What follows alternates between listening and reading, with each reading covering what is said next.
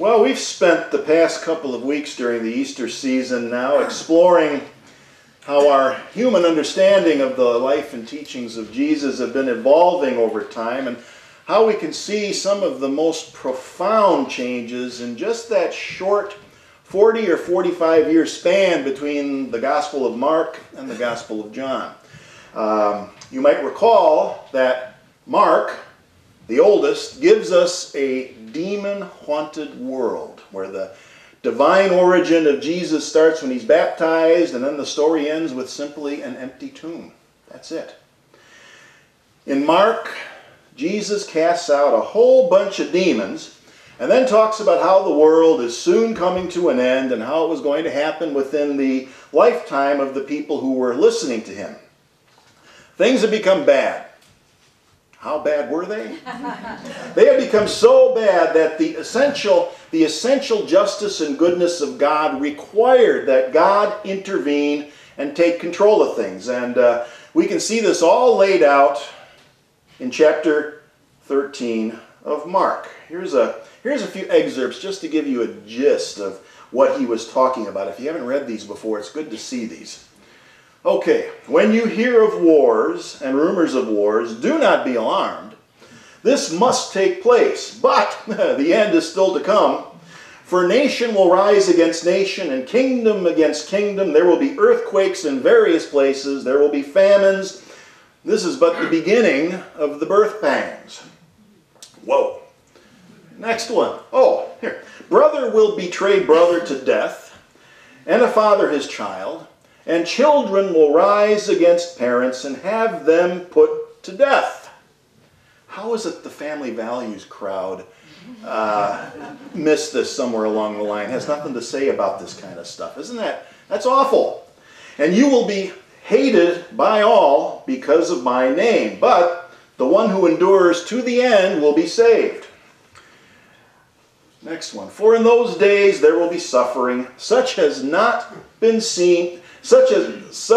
has not been from the beginning of the creation that God created until now. He forgot about that flood, I guess, but has not been seen from the beginning of the creation that God has created until now, no, and never will be. All right, more cheerful news. But in those days after that suffering, the sun will be darkened, and the moon will not give its light, and the stars will be falling from the heaven, and the powers in the heavens will be shaken. Then they will see the Son of Man coming in clouds with great power and glory. Then he will send out his angels and gather his elect from the four winds, from the ends of the earth to the ends of heaven. Truly, I tell you, this generation will not pass away until all these things have taken place. That's a miserable piece of work, isn't it? Yeah. And the interesting thing is that people then and people still today listen to that and think, hey, sounds great, bring it on, right? You hear about people that really think this is going to happen, and they're waiting for it, and they're welcoming it. And usually I think it's because just about everybody who listens to this are pretty well convinced that the bad stuff is going to happen to the other guy, right? I'm going to be one of those who endures until the end and be saved. And of course, Luke and Matthew, they have very much the same thing. I won't depress you further with the details, except they add some more lovely parts about how the people who are not part of the elect are going to be cast into a lake of fire for all eternity. That's their addition to this whole narrative. So that's some pretty ugly stuff. And fortunately, none of that has happened.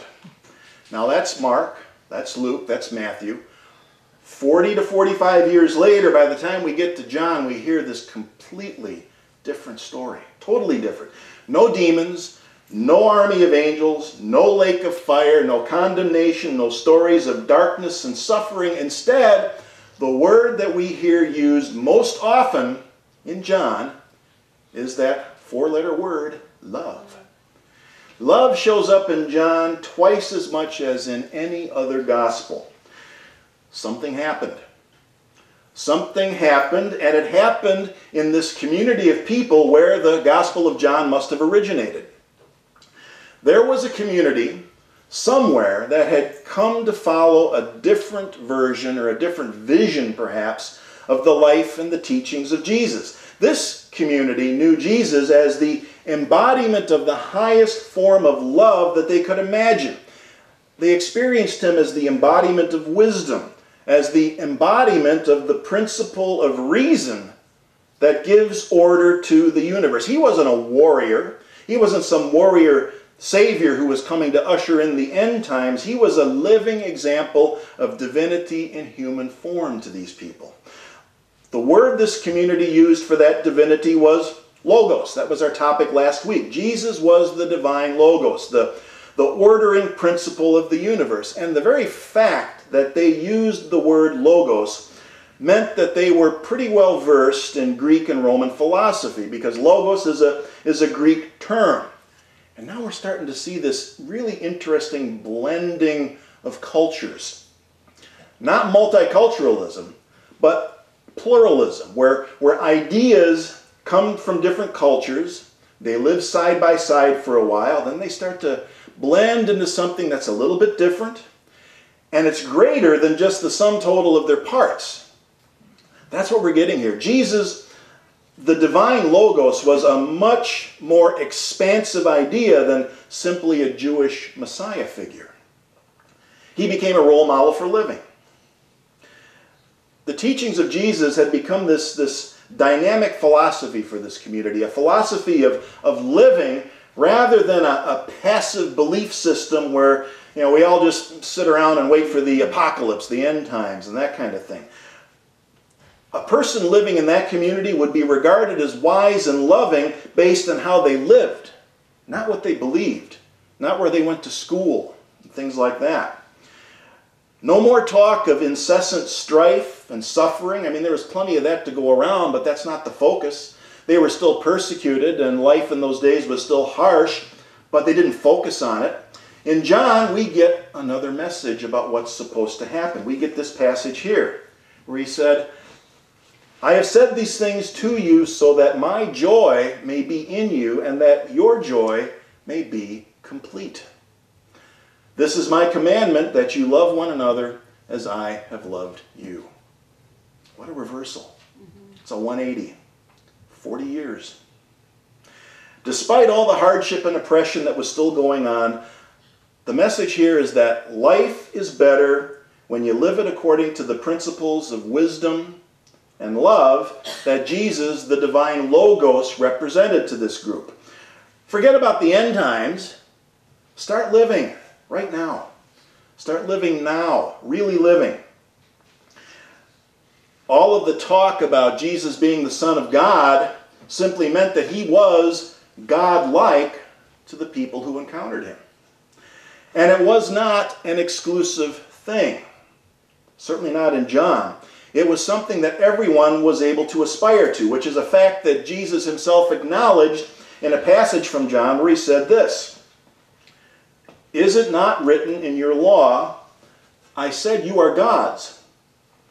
If those to whom the word of God came were called gods, and the scripture cannot be annulled, can you say that the one whom the Father has sanctified and sent into the world is blaspheming because I said, I am God's Son?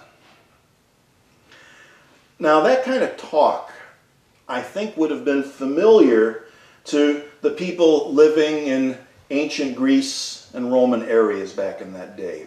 Because according to ancient Greek and Roman philosophy, joy and happiness were worthy goals for human beings to aspire to. And being God-like was also something that you could aspire to and become. Now, here's a passage from the writings of the Roman philosopher Seneca, who died in the year 65 AD, so this stuff would have been circulating during the same time. He starts out with a question. What is the happy life? It is peace of mind and lasting tranquility. This will be yours if you possess greatness of soul. Well, how do you reach this condition? By gaining a complete view of truth, by maintaining order, measure, fitness, and a will that is inoffensive and kindly, that is intent upon reason and never departs therefrom, that commands at the same time love and admiration. In short, to give you the principle in brief compass, the wise man's soul ought to be such as would be proper for a God. An invitation to live a happy life and be more godlike. This kind of thinking was part of Roman culture, so it's no wonder that the teachings of Jesus really took root in places that were closer to Rome and Greece than Israel. So for many years, these communities of his followers found ways to thrive even in the midst of the ongoing chaos around them. Conditions for the early followers of Jesus really depended on who the Roman emperor was. Persecution would increase and decrease according to who was in power for over 200 years. But still, these communities survived and even thrived.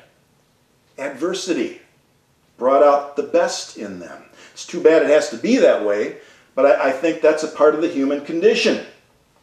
And the sad truth is that things started to change for the worse as soon as a Roman emperor came along who gave his official stamp of approval to Christianity. Constantine. He made it okay to be a Christian. Most of the persecution stopped, and then everything started changing beyond recognition.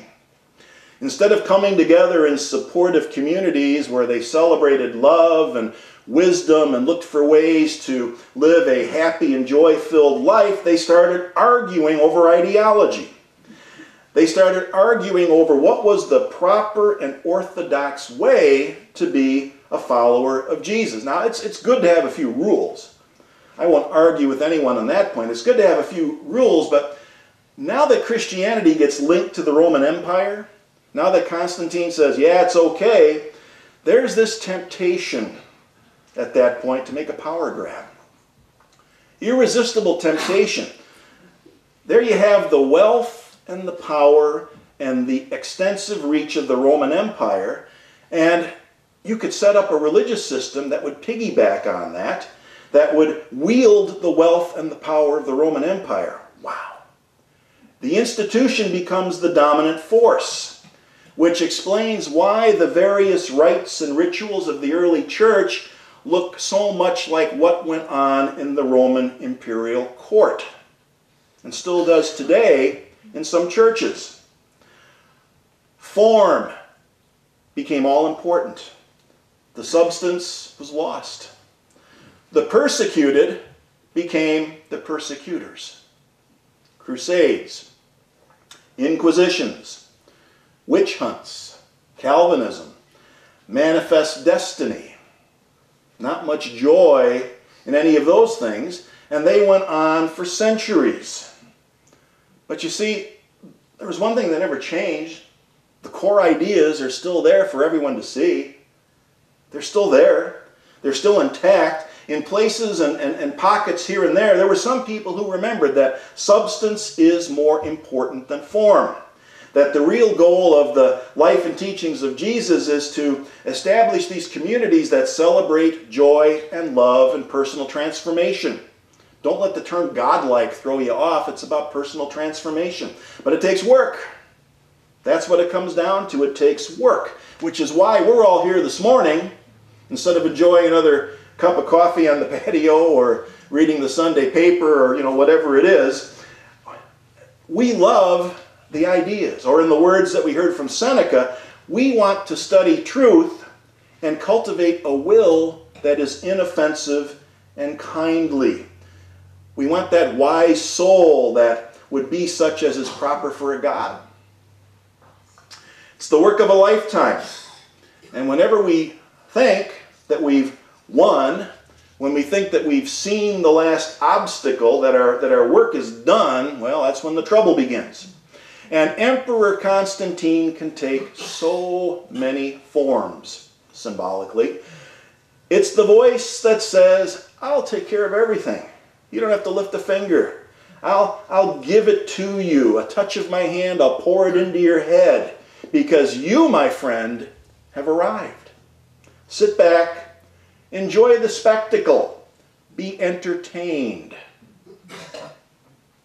I had a wise Zen Buddhist teacher once who told the story about how he was leading a group of students on a meditation weekend retreat in this rundown, dilapidated part of a major urban area. I think it was somewhere in Texas.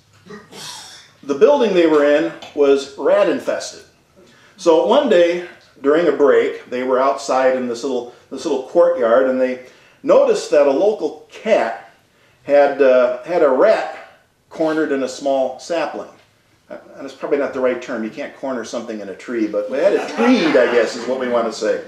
And this was a sapling. It was too flimsy for the cat to climb, but it was tall enough for the rat to get up there out of the way so the cat couldn't jump up and get it. And so the cat was just waiting below while the rat was clinging to this twig, and the students were watching this life and death drama being played out, and they were talking about who they thought would win the standoff. Now, most of them were betting on the cat because it was larger, quicker, more cunning, stronger, and all that stuff. But this teacher watched and said, my money would be on the rat. Because he noticed that the cat looked sleek and well fed. And he said, for the cat, this is just another meal. For the rat, it's a matter of life and death. And after a while, the cat got bored, walked away, the rat climbed down, and scurried off. A joyful moment for the rat, and nobody felt sorry for the cat, right?